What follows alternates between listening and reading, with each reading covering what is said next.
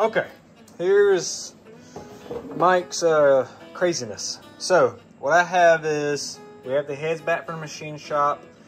These ports are now individual from the intake side. What Oldsmobile did is on the exhaust side, there's a divot here. So what I want to do is have these the same level here too. So what I'm gonna do, I got some safety wire that's already been cut. And I got some JB Weld, quick weld steel reinforced epoxy. So I'm gonna mix it.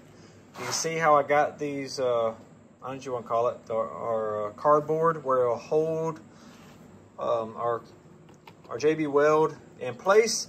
And I'm gonna take some, I'm gonna mix it up with a popsicle stick. We're gonna put it on here. And I'm gonna put this piece of stainless wire in it.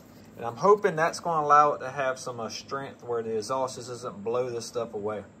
So, experimental here, but y'all are here for the journey now. Okay, so this is what we have.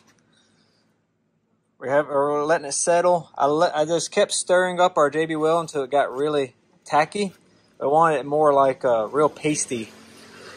And so that's what we did. And I'm using the clamp to just squish it. And just trying to help build it up and keep that same path that it has. And here in a second, I'm about to remove everything because I don't want it to adhere to the cardboard as bad and let it get like a rock. I'm hoping that'll work at least. Okay, so this is going to be the passenger side head. We just got our port grounded down. What I'm learning is to keep the Dremel, the sanding disc, more on the cast iron, so more on the bottom side, and work it that way. The cast iron acts as the guide for the JB Weld. Same thing, use the heavy duty file to knock down until I was hitting metal on metal across. Same thing, use the Milwaukee vacuum just to help keep my debris under control.